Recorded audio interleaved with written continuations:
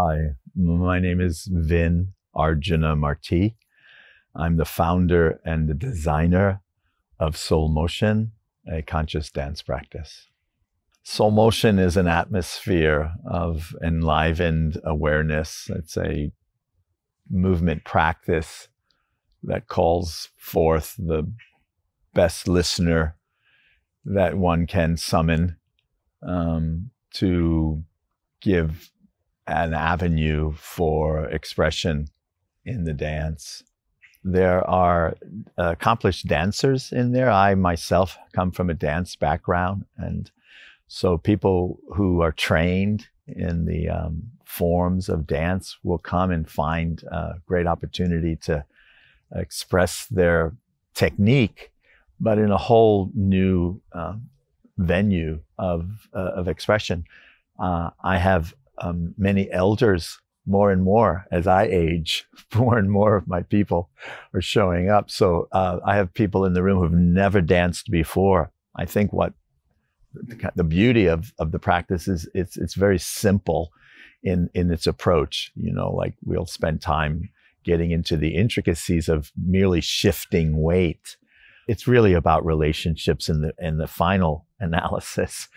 We come to dance together because we want to be in contact with one another, and we want to, be touched physically and or etherically by what's going on in the room. And then, of course, there's the music. So, we respond to music in such lovely ways. I just think the dance is spectacular because it does help an individual come down from the tower of thought and start to tap into, again, to the body wisdom. The ancients and the traditional peoples have understood that the wisdom in the body. I think the brain, one of the first brains was like kind of down in the belly area. So, I'm a big believer that while I'm in this body, I would like very much to get to know it, let it be used fully. The dance for me has always begun from the inside, from the imagination, from the sense of spaciousness, from tracking motion below the skin surface. So my approach to the dance has always been first to establish the sense of spaciousness inside and moving from there. So any technical prowess does not rely on muscular activity for me as much as it does from a kind of inner resourcing of energy flow. These are the traditions of Qigong and Tai Chi. So the reason that there's even an outer dance is that there's this interior dance that happens first, and then that interior dance is translated to the surface of the skin, and then that surface of the skin dance is projected out to the force field that's around us. So in some ways we have like three dances going on at the same time, but it always begins first on what's happening internally. As simple as the breath, what's happening to the rib cage during a breath pattern, for instance. As far as practicing what we offer in the everyday, it can be truly as simple as, finding yourself standing in line somewhere, and you have options. You can stand in line and put your mind 14 miles away, or you can stand in line, soften your gaze, soften your knees, track the weight of your foot and transfer the weight from one side to the other, and allow motion to happen, and see how standing in the line can change for you. I mean, it can be that simple to bring in aliveness and vitality while you're, maybe in a humdrum situation where you could just go off and get impatient.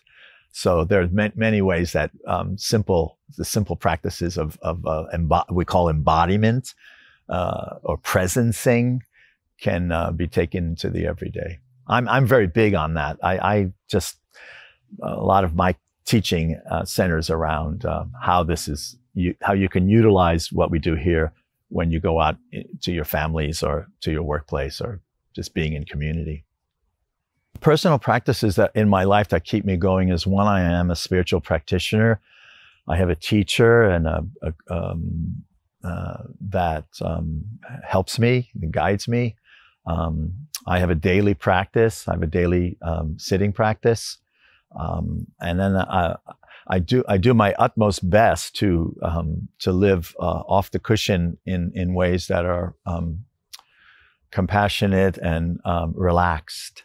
I also am a student of Qigong and a student of yoga, and those practices sustain me. I also live with a cherished beloved of many, many decades, and interacting with her and being in relationship and learning how to be more human and reflective and sustains me. I'm definitely a work in progress. So the practices that sustain me are those that help me understand that I'm one of the bozos on the bus. You know, I'm doing what I can to. Can I just say it? I'm doing what I can to be a better human being. I cry easily in public for no apparent reason. I remember when I moved to Portland, Oregon, and the weather patterns there are really, cloudy, how my whole being rejoiced, just rejoiced about that internal, atmosphere. So I would say I'm basically an introvert who loves an audience.